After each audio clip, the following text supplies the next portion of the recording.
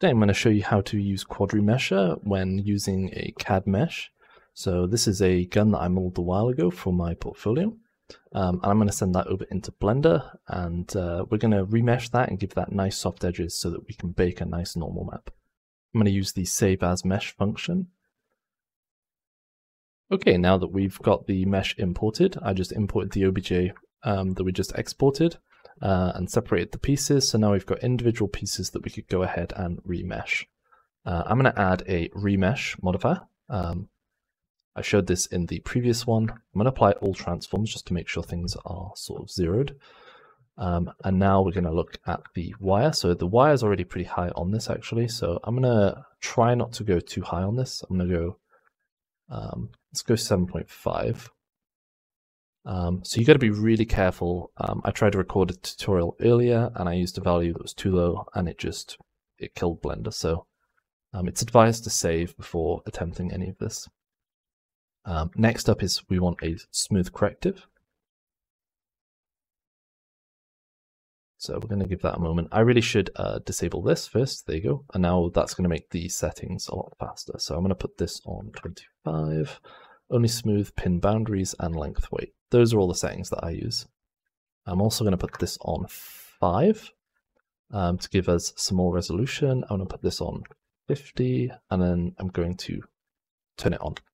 So what's happening is I'm using this as if it's a operation. I don't want this to be live. I don't want it to be updating as I'm modeling. I only want it to compute once if I can. So it's important to bear in mind that every time you adjust one of your other modifiers, it's going to recompute that remesh. So turn it off when you don't need it, and when you want to export your mesh or you want to apply it, that's when you turn it on. Now that we've applied that, we can see here that we've got really soft, nice edges on everything. You know, as if it's been processed in a factory and they've sort of rounded off all those really sharp edges. And we can check what the wireframe looks like. It's going to be a little laggy, but yeah, it's like this. So I can do Control A and then visual geometry to mesh. That's just going to do it as it says. It's just going to make everything visual. That's how the mesh will be. So I'm just using that to apply both modifiers at the same time. This is going to take a couple minutes. And then the next step would be to export to ZBrush. I would go along with this route for something like this. But yeah, something like that trigger or the piece back here. You know, we could probably remesh this with the quad remesher a lot quicker. You know, that already looks like good shading, so I'm going to collapse it down. First things first, I'm going to shade the object as smooth, and then I'm going to collapse it down. So now we can see that looks pretty good. And we can just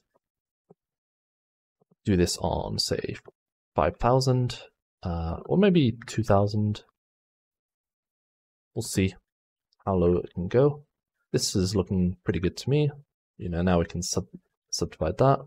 You know, that looks really good to me. So something like this is ideal situation. See how quick that was?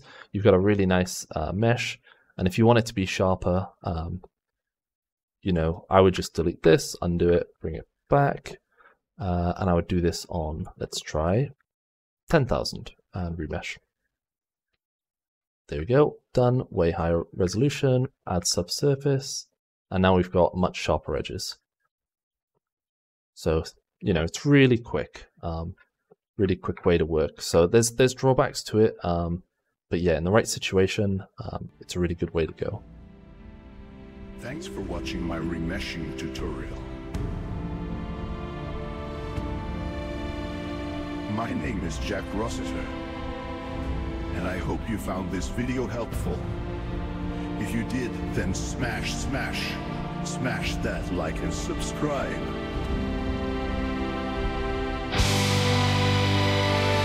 Now go forth, children, and remesh the world!